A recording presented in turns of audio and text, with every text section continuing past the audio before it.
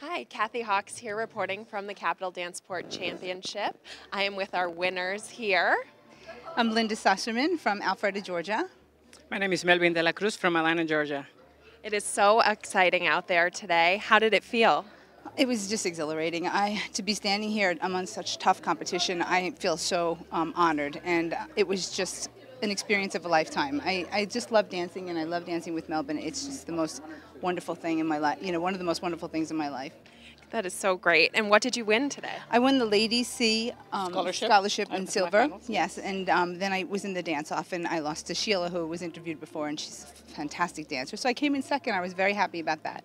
Oh, well, congratulations. That's so excellent. And how was the competition out there today? It was tough. It was